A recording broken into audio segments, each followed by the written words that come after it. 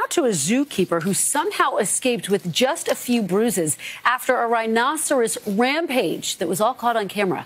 The rhino charges the zookeeper's car, as you can see here, unbelievable, using its horns and powerful body to flip it several times. Yikes. Now, it's not clear what got the animal so enraged, but officials say he arrived at the park for a breeding program about 18 months ago and is still adjusting to his new environment. That's terrifying video. Maybe the breeding's not going well. Maybe it's not going well. Adjusting is an understatement.